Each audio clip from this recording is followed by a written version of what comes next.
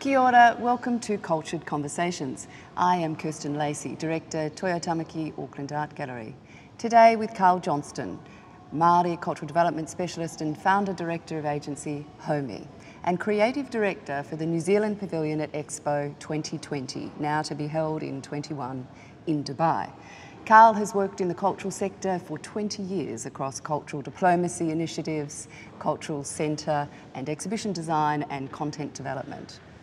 Formerly trained in fine arts and education, he's been a member on the New Zealand Arts Council. In 2019, Karl led New Zealand's 9th official exhibition at the Venice Biennale. Formerly director of the New Zealand Māori Arts and Crafts Institute, Karl also worked at the Museum of New Zealand Te Papa, managing the bicultural development team and led or contributed to over 20 exhibitions there, and is now a colleague here at Tāmaki with our leadership team. Kia ora, Karl. Welcome to our conversation today. Kia ora, thank you for that.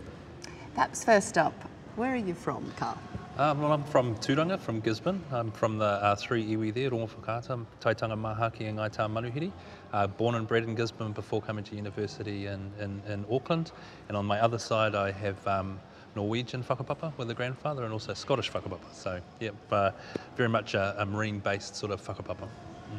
Thank you. I thought we might start our conversation talking a little bit about your business. You made the decision to move away from institutional employment to actually set up your own creative agency.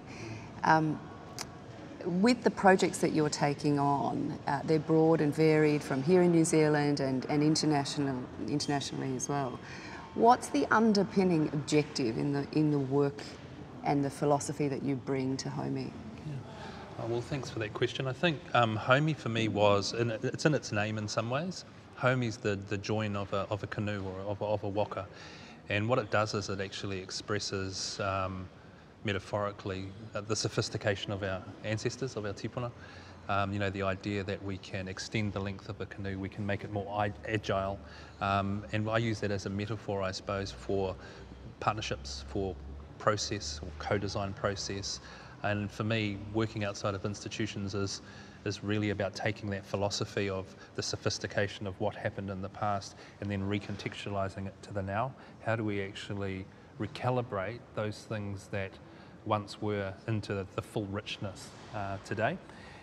I think that can happen in part in institutions, and institutions lead a lot of important work in that direction, but I think there's a freedom that comes when you're fully self-determined in the way that you set not only the direction of a business but the culture of it and who you employ, and then equally underneath that, how you bring through the next generation to carry on that, because it has to be a multi-generational perspective in order to achieve lofty aspirations. And my team are a young team, and that's intentional because I want to really work with them to bring that sense of confidence, identity and celebration to the forefront, so they're completely unapologetic as they move into the future.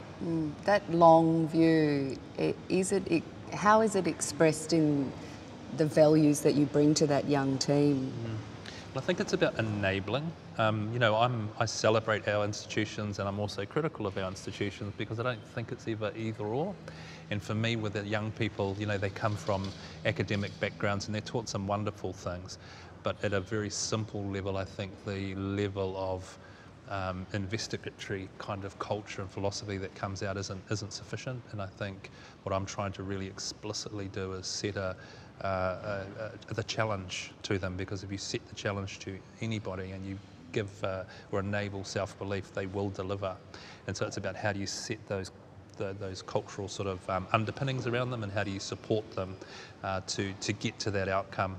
And I suppose it's informed a little bit by my first job after leaving art school was as an art teacher.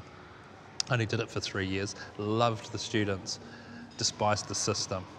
And but to see the success that they enjoyed just through people believing in them has really stuck with me through my career. You can have a huge impact in young people's lives at the right moment through arts. Given what you say about the education system, loved working with young people, didn't like the structure of that. I wanted to ask about you joining the gallery whānau here, and you know, you've been critical of institutions as well, and why at this point, instead of critiquing from the outside, as you know, have you chosen to also step into the institution to lead on biculturalism? Everything works in a spectrum, and it's really easy to sit on the outside and throw stones, but I actually believe that with the right intent, and certainly the intent and philosophy that we've had in our discussions around where the potential is in the direction of the organisation, the institution, you know, I see that as an opportunity and actually a responsibility, because, you know, I enjoy what I do in the spaces that I do them in, but you know, there's a reciprocity that has to happen. So you can't work, for example, in the Māori space without understanding that there needs to be a cultural return on investment. It can't just be an economic return on investment. You have to look at how you actually partner and work to give back. And I think in respect to the gallery, it's about working, number one, identifying the kaupapa, you know, identifying it in a singular way, which is actually how can we position and represent arts and in its full extent on behalf of all of the constituent communities of New Zealand to better reflect, interrogate, provoke, you know, our identity, and how can we strengthen identity, because everything that I work on has identity at its core, and there's so many ways that identity shapes and is understood and formed, and for me it's about enabling identity through art with the right people and the right alignments to actually create future opportunities. And because of again the discussions that we've had and the willingness that we've shared to have that discussion, I think it's an incredibly dynamic space that can actually, with the right inclusion, really change the shape and face and reflections of us as a nation. And that's a really exciting thing for me, and that's why I'm really excited about supporting the team and supporting the institution. Just briefly, we spent a bit of process working out what the title might be. I wondered if you might just unpack that, because it speaks to what you were just saying, really. Yeah, I mean, for me, the first conversation we obviously had was about the idea of a head of kaupapa Māori. And in some ways that's the right intent. But I think that sometimes there's a humility that needs to come with a title and a positioning that conceptually orientates it to its cultural function. And so I've recommended the title of Pou Urungi. Obviously the name of my business is Haumi, so it's a part of a waka or of a canoe. The urungi, or the hoi urungi, was the steering paddle, so it's the thing that enabled the direction, or supported the direction, noting that, you know, there's a whole lot of other factors that need to be considered, and that's really about, for me, relationships and partnerships and co-design and those types of things. You know, no matter how much I might hold a paddle, I need to share that paddle at times. It's going to be affected by currents and tides and the impact of weight loadings and a whole lot of other factors. So really for me it was about how do we bring the right humility to see that this is an opportunity for us to sit alongside and work with the team internally, with the communities both within Auckland, Mana Whenua obviously, the broader iwi stakeholding and interests, and the wider New Zealand, and how do we actually do that in a way that is built out of a spirit of partnership.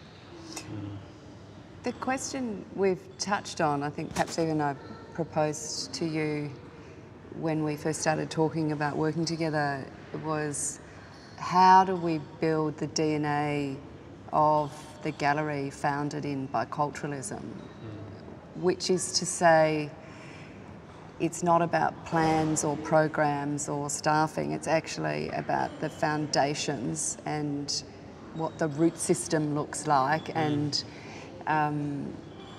how we build the spirit of place from, you know, from the so that it comes out and is expressed through all functions that we do. I wondered if we might explore a little bit what biculturalism means, and from your perspective, and how you've seen it played out and explored in some of the other organisations you've worked with? Yeah, I mean, biculturalism, like everything, it's an opportunity, but it has some cautions around it. At a simple level, the way I think about it is about constituent communities. It puts the treaty into a central place in the discussion because it acknowledges two constituent groups, and those two constituent groups are dynamic. You obviously have tangata whenua, so those here through original connection to the land, to the whenua, and tangata tiriti, so all of the constituent communities that came to Aotearoa, to New Zealand, through that founding document, or that document. The basis of it then for me is about how you establish frameworks. So rather than policy documents and strategic documents that assume a destination, use a framework as a contextual device upon which every time something occurs, you're able to refer to the principles and values that underpin it in order to make the right decision in time. And I guess that's about acknowledging the dynamism of culture and the dynamism of our environments and the dynamism of people, but creating those and creating the fluency as a result, because you're always interrogating the opportunity or the consideration or the context. So I think often building the philosophy and the values of place and of institution through the cultural frameworks, and understanding, I think, that actually biculturalism it's not a perfect model. It's as much about understanding convergence as it is about alignment, and the convergence is sometimes where the wonderful things happen, where we actually start to have conversations and understand how we see things so differently. You mentioned values, and we've talked about organisational values and how they can become almost like rule bound. Which is perhaps not their ideal purpose. For example, manaakitanga is one of the values at the galleries here. How do we connect manaakitanga to the reo meaning and express that within the organisation? Yeah, so the issue is that often those values get rendered down into a single statement, and they lose their contextual wealth, their beauty. So how do we actually interrogate that into really talking about a worldview and a philosophy and a dynamic worldview and philosophy? So manaakitanga at its essence has the notion of mana, and mana it's not complex because it's actually quite intuitive, but it is about our connections. It is about our connections and how we draw, for lack of better words, energy from the different environments. And now how do you do that? How do you draw that and maintain that and transact it? And what's the implication of transaction as well? Because manaakitanga is not singular, it's not one way, it's actually reciprocal. So to be able to elevate another person through that process of manakita tangata is an incredibly empowering but selfless thing to do. And I think we often use these terminologies without a full understanding of what our responsibilities are with them. It's a little bit like the terminology kaitiaki, we've humanised that as a concept. We've elevated humanity above the natural world. We're now the guardians of the natural world, whereas actually it's about, at its essence, about our indivisibility. We're extensions of the natural world. We are the natural world. We don't actually have the right to rule over it. And so it's I think about holding considered spaces, wānanga, where we can really talk about those things and start to understand the philosophy and the conceptual kind of dynamism that sits in behind it, so that each time it comes up, you can think, how do I apply that framework to this circumstance? And that's the basis of our tikanga. That is what tikanga is. It's about what's the correct application. They're really powerful concepts too in leadership as well, particularly when we've got a lot of change or challenge around us, to have these concepts as part of our consciousness as we're rising to deal with so many sticky and complex issues as well. So great place to start perhaps in terms of our work with staff even. Yeah. Totally. And I think interrogating concepts so that we can continually kind of explore what it really means, you know, within the workplace, how that carries on through home, where it becomes incongruent with policy and other things, you know. So I think it's a rich way, and it's a mana enhancing way of thinking about how we all work together collectively. So one of the things in my mind at the moment, you know, we've got a lot going on at the gallery around race, understanding how to talk about racism, developing a bicultural framework for the first time in our history. It's a 130-year-old institution. The values it was founded on no longer resonate. You know, we're at this kind of nexus point, a restart. How do we have the conversation with staff? Like, this is a beginning, and being able to share your thoughts is a great start. But how do we have it as an organisation, I guess is... Yeah, well, I think number one, it takes a huge amount of bravery.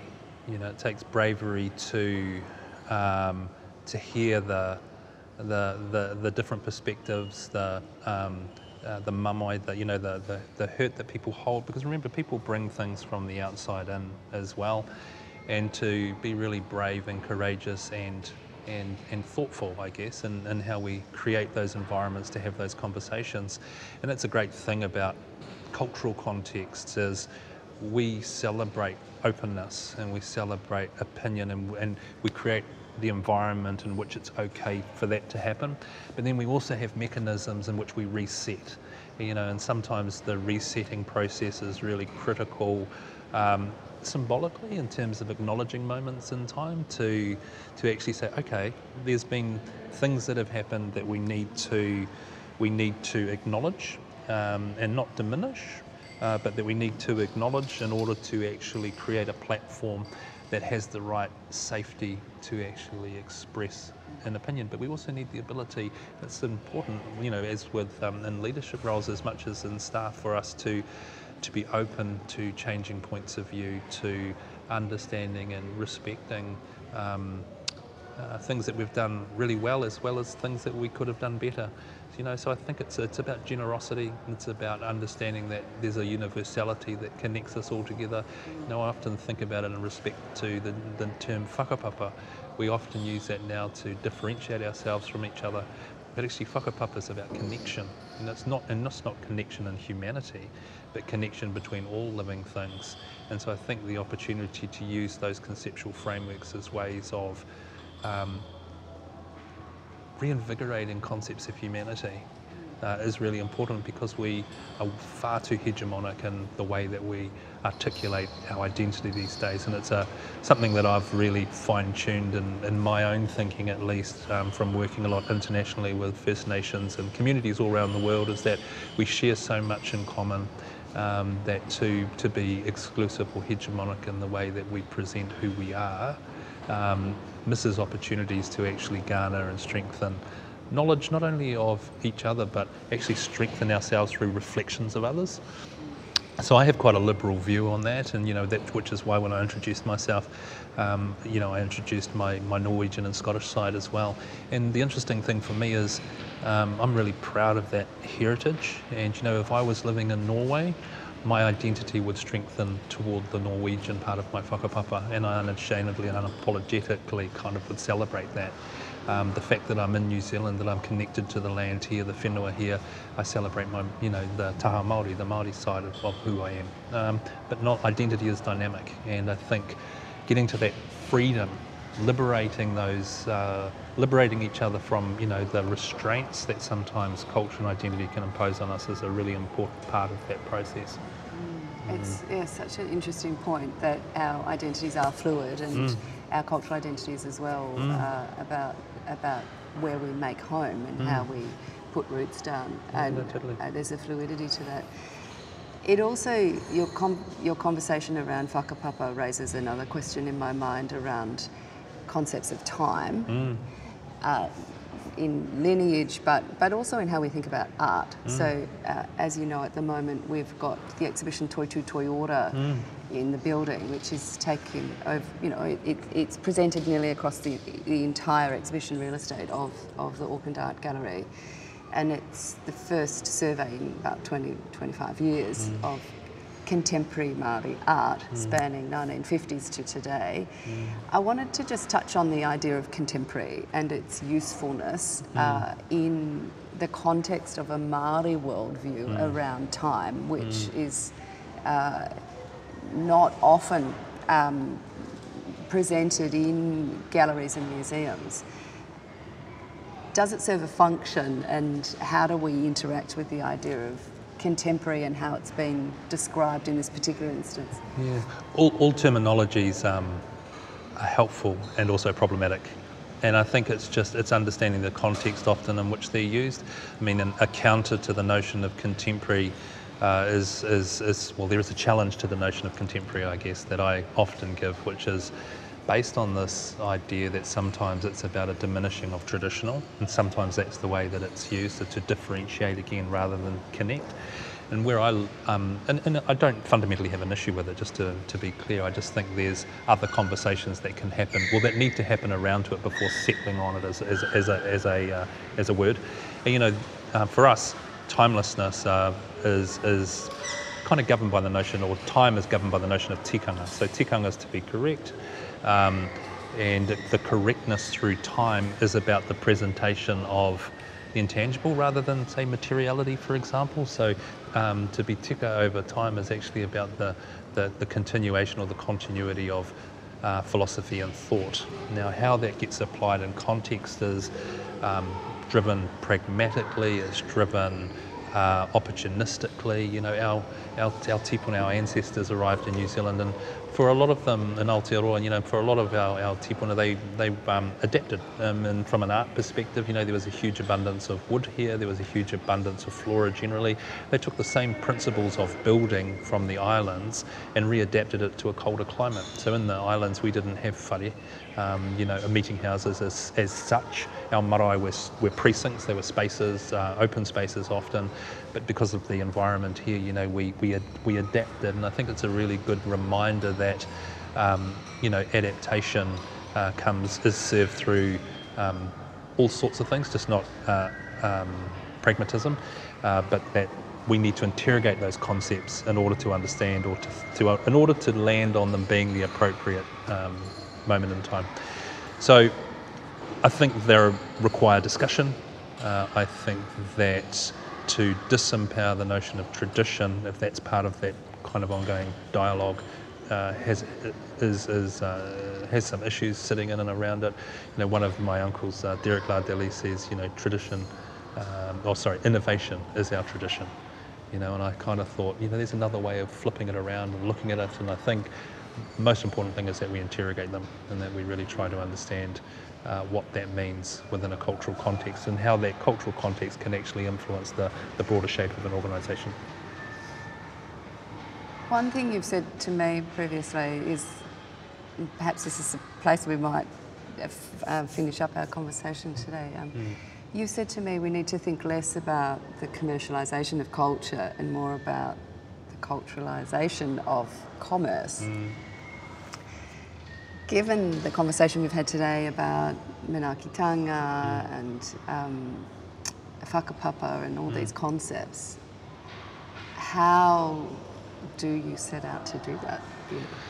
Yeah, well, I think again it's about the interrogation of concepts. So often you will hear that caution, you know, that we have to be careful not to commercialise culture.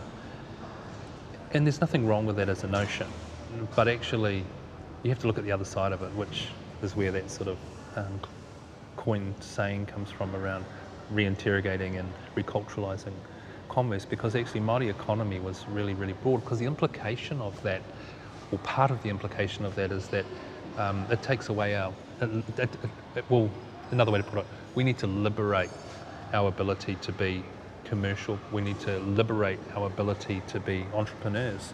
You know, when I look back at models within the Māori economy, particularly transactional trade-based models, I often refer back to Tokia Tāpiri. And Tokia Tāpiri was a canoe, a war canoe, a wakataua, that was initially carved down at Whakaki, just by Iwitea, by Ngāti Matawhaiti.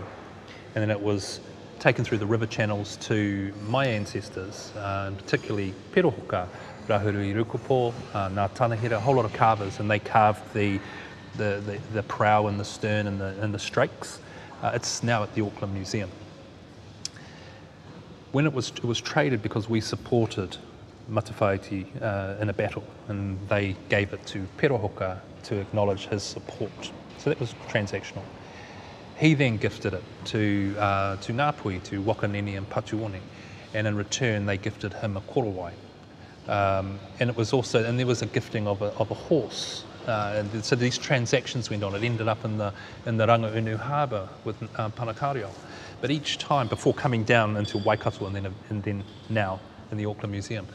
But that was a transactional relationship. The transactions were built on, there were taonga, there was, as I said, a horse, but also relationships. So relationships were part of that transactional kind of environment as well. And for me, what that says is that we were entrepreneurs, we had freedom to trade, we understood the transactional nature of it, we understood the power of relationship. And I think when I talk about reculturalisation of commerce, the central thing in all of that is about understanding the power of relationships and actually ultimately the ability to create other forms of equity that can be leveraged to get cultural advantage.